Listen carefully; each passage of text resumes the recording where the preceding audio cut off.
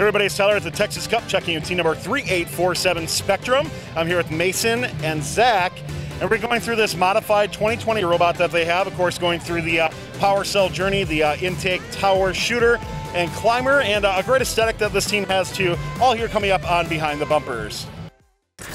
Giving you a voice. Making it loud our own way. Welcome to the fun. We would like to thank our friends at Stryker for supporting fun so we can continue to make content for you.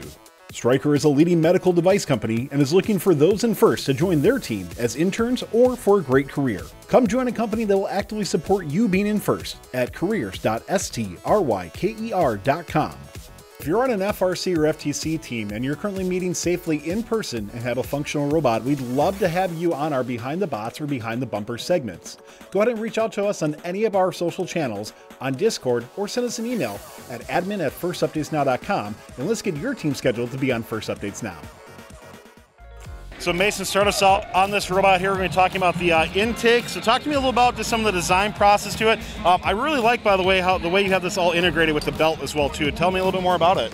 Okay, so, well, first of all, when we're trying to get a power cell, we'll lower our intake here. We take it from the floor, as usual. And we have our two rollers here, which will take it in. And now our intake pops out, just like so. You'll see these rollers both spin about like this. It's powered by a Neo, just a normal one, and it'll roll up the intake and straight into our index processing system. We have some supports on the sides, just in case, to prevent cracking. Overall, it's a very sturdy and robust design.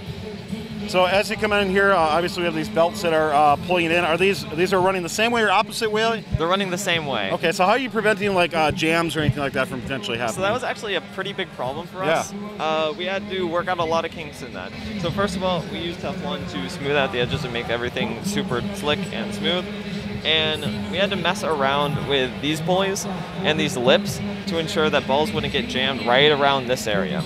We also had a problem with using zip ties with the heads up here, but that was pretty easily fixed. You can see we also added these side plates to ensure that it wouldn't get jammed up here, because it has a tendency when the intake goes in to shove balls back here. But we added these two plates and it just smoothly goes through. Well, let's put a couple power cells here, we can see that, and then we'll start talking about the tower a little bit as well too. Great.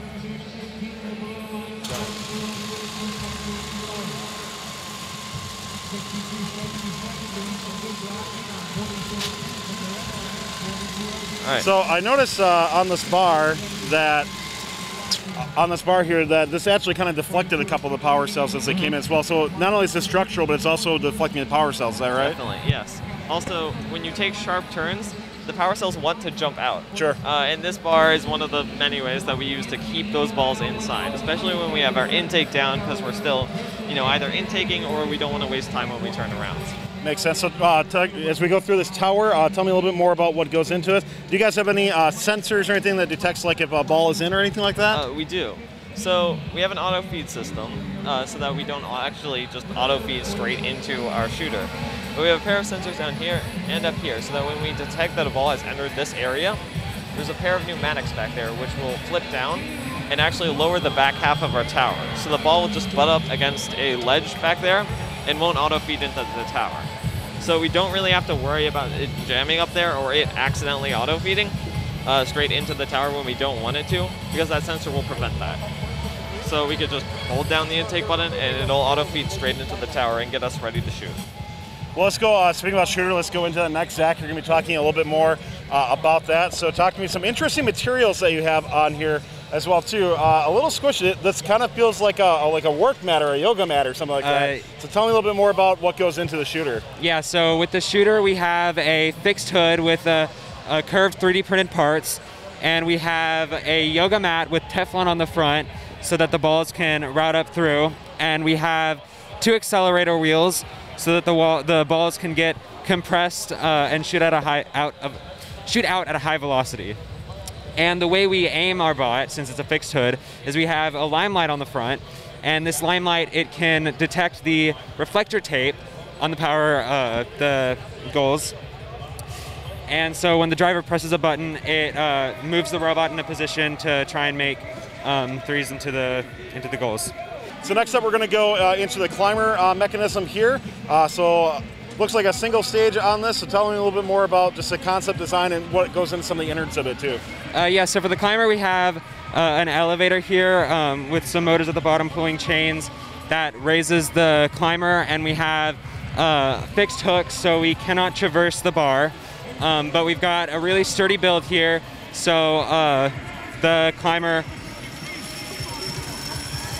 can handle holding on either side. Worst case scenario, one hook holds, it still manages to hold on. And yeah, we wanted to go for a sturdy build that could hold the weight of our robot, which right now is at 121 pounds even. Sure. So, yeah. Fair enough. Well, 3847 Spectrum, thank you so much for taking the time to speak to us about your robot and your team. Best of luck here at the Texas Cup, and can't wait to see your team, of course, in future years as well. A great team in FRC and the community. Thanks a lot for taking the time. Thank you. We would like to thank our friends at Stryker for supporting this video.